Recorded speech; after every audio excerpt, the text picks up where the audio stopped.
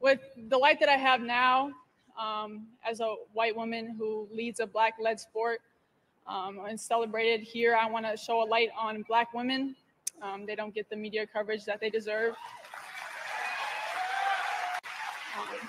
They've given so much to this sport and the community and society as a whole, and their value is undeniable. And in the WNBA last season, the postseason awards, 80% of the winners were Black, but they got half the coverage as the white athletes. So I think it's time for change. Sports media holds the key to storylines. Sports media and sponsors tell us who is valuable, and you have told the world that I matter today, and everyone who voted, thank you. But I think we should use this power together to also celebrate Black women. So to Maria Taylor, Robin Roberts, Maya Moore, Odyssey Alexander, to all the incredible Black women in my life, on my teams, to Breonna Taylor and all the lives lost, and to those names who have not yet learned, but I hope to share, I stand behind you, and I'll continue to follow you and follow your lead and fight for you guys. So I just want to say thank you for everything. Paige Bueckers, man. And I know you guys are like, man, that was old, man. That was from 2020. Yeah, but that was like a lifetime comment, man. She don't never have to speak again, man. She good for life for that one, man. That's actually what the WNBA players wanted Kathy Engelbert to say, man. That's literally like anybody who works for the league. That's what Paige just said. That's the answer to any question, okay? Any question they ask you about the league, just say that. So go home and get in the mirror and memorize Paige's speech, man, so you can never fall out of favor with the wokesters in the WNBA, man. Now let's get on to what Breonna said. Breonna, she wasn't smart enough to give a lifetime, get out of jail free card, like Paige did. Paige is a genius, man. So now Breonna, she has to constantly comment on every firestorm that comes up racially in the WNBA. So let's hear what she had to say. To be honest, I saw the interview today, and then have been in talks with Terry at the WBPA. I think that it's kind of disappointing to hear because the way that the fans have surged, and especially behind Caitlin and Angel coming to this league, but also bringing like a race aspect to a different level, and there's no place for that in our sport, and I think that's really it. Is we want our sport to be inclusive for race, gender, and really a place where people can be themselves. So we wish, obviously, Kathy would use her platform in a different way and have made that a little bit better. But kind of just telling the fans, like, enough is enough, become a fan of our sport, and for the new ones, like, lock in on everybody, but don't be disrespectful, because as a league, like, we stick together, and there's no place for that.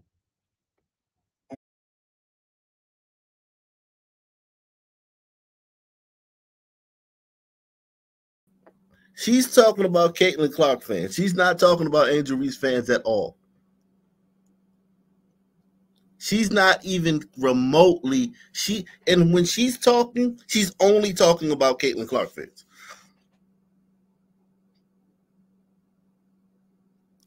She would never contemplate that the vast majority of the racial animus and venom being spewed online is being spewed by Angel Reese fans and people that look like Angel Reese. Okay? I'm online all the time. I get it. Calling me the COO N-word is a slur. That's a racial slur. Calling me an Uncle Ruckus is a slur because I support Caitlin Clark, because I'm a fan of Caitlin Clark. Those are racial slurs, Breonna.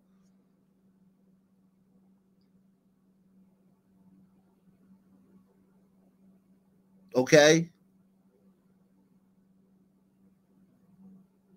Also, the things that they say about white people, the things they call white people, the constant references to Caitlin's race in every tweet and every post, attributing her success, a girl who led the nation in scoring and assists in a Power 5 conference, and now has broken every rookie record other than rebounding, which Angel's broken those.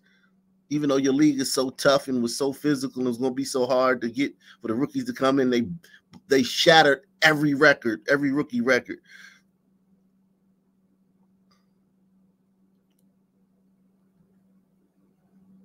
Everything Caitlin, no one attributes Angel Reese's rebounds like, oh, she got fast twitch fibers. She got she got that DNA from. Nobody talks like that when they're talking about Angel. Oh, she only gets it because, black people got long arms, and no one talks like that about Angel. Brianna. With Caitlin, everything she's done is attributed to her race and a gift she's getting because of privilege, because of her race. The hours in the gym she spends honing her craft,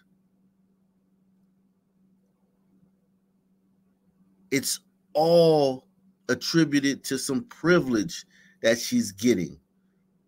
Some handout, some DEI handout, basically calling her a DEI. She didn't earn it.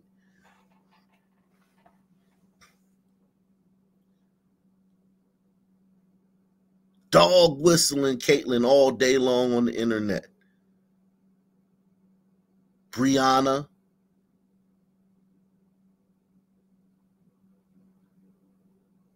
And you sound like a straight up snowflake in that comment you just made. You're getting now, everyone's loving what you said. So I'll give you that. I'm not even gonna lie. Everyone's applauding you for what you said. So I get it. But you sounded like a weak, soft snowflake in that comment. The fact that they're praising your comment as if it was some kind of speech, like it was like the Gettysburg Address or something, just shows you how, y'all are whack, man. Y'all league is whack. You're like the cardboard box. You're the styrofoam of NBA players, of WNBA players, personality-wise. You're like you're like tofu, man.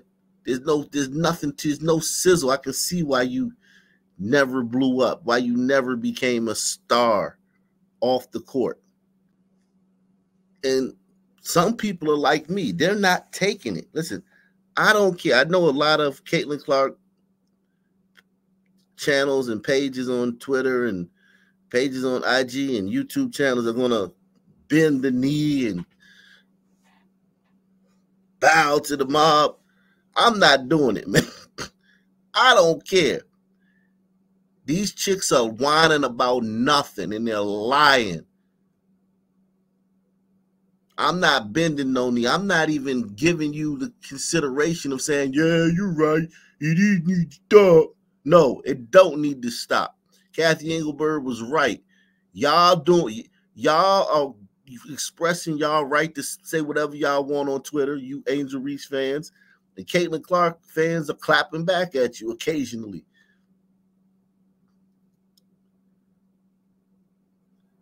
We're not complaining about y'all, and y'all are the ones doing 90% of it. But yet you complain about the 10%, and the whole world has to act like we're the ones doing all of it. No, I'm not giving you anything. I'm not giving you a concession. I'm not giving you a caveat. Go ahead, keep on spewing your racist, vile venom towards Caitlin online. We don't care. We try and win a championship. We ain't worried about all this foolishness. And we're going to keep clapping back at y'all. And if you don't, and y'all ain't going to like it because you're not used to being responded to when you racist towards white people. You're not used to being responded to. And then like the majority of her fans online are black men. So you can't pull, it's really hard to pull it's tricky because now you're not dealing with just white people. You're dealing with a lot of black dudes and then some black women who support Caitlin Clark. So you're in a weird space.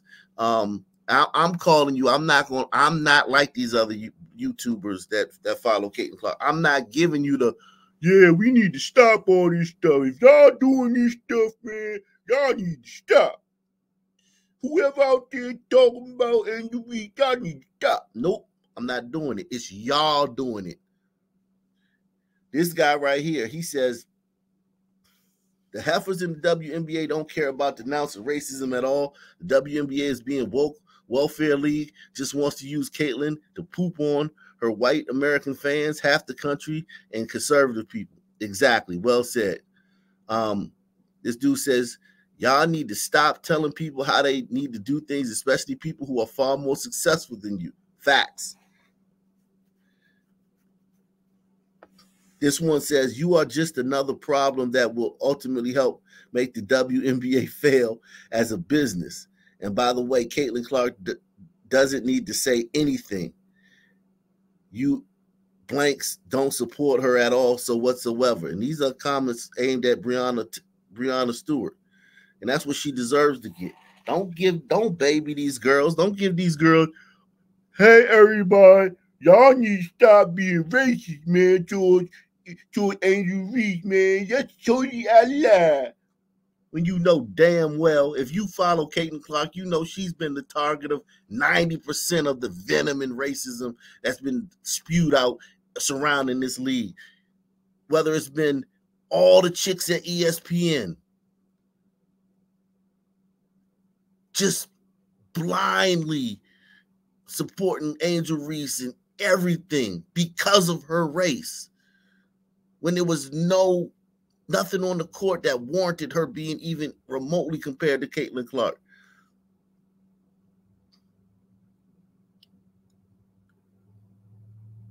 Whether it's that anybody who supported Caitlin Clark that was black, like you were roundly criticized and shouted down and called disparaging names and terms that insinuate that you're a sellout and you're a traitor to your race.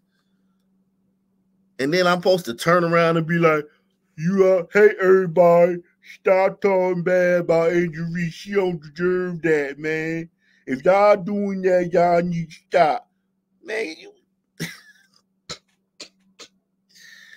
yo, y'all crazy, man. Y'all are crazy, man. Let me end this video. Y'all are absolutely crazy if y'all think y'all gonna get that on this channel. Like, subscribe to this channel. You won't have to hear no fake apologies. Because here's the thing.